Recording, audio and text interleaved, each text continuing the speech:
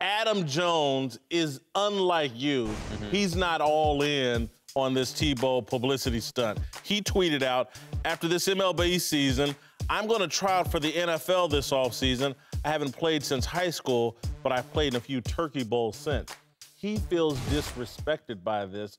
Why don't you, as a former major leaguer? I love the idea of a guy chasing his passion, right? We know this about him. He's a competitive athlete. He's been a good athlete everywhere that he's gone. I know the NFL stuff, maybe not to the degree that everybody thought, but why not chase it, man? When you get near the end of your career, people will constantly tell you, make sure you get it all out of you. Now, we looked at him, obviously, as only a football player, but if this has been sitting in the back of his mind and saying, man, you know what? I've always wondered if I could play baseball. I want to go train. If I get close enough, then I want to ask teams to come watch me. Why not go for it? This is not disrespectful to Adam Jones. Now, if a team were to put him in the big leagues and he didn't deserve it, then that's disrespectful. But this is not that yet. Listen, I'm all for chasing your passion, but you should have to put some legitimate effort into your passion before you get a shot at the major leagues, shouldn't you? Well, I don't consider working out for a few months with Gary Sheffield and a few others as a legitimate effort. He's going to have to do what everybody else does, which is go to the minor leagues and prove it. If a team signs him right now, maybe they put him in a minor league affiliate or they wait until instructional league starts, which starts in September for every organization.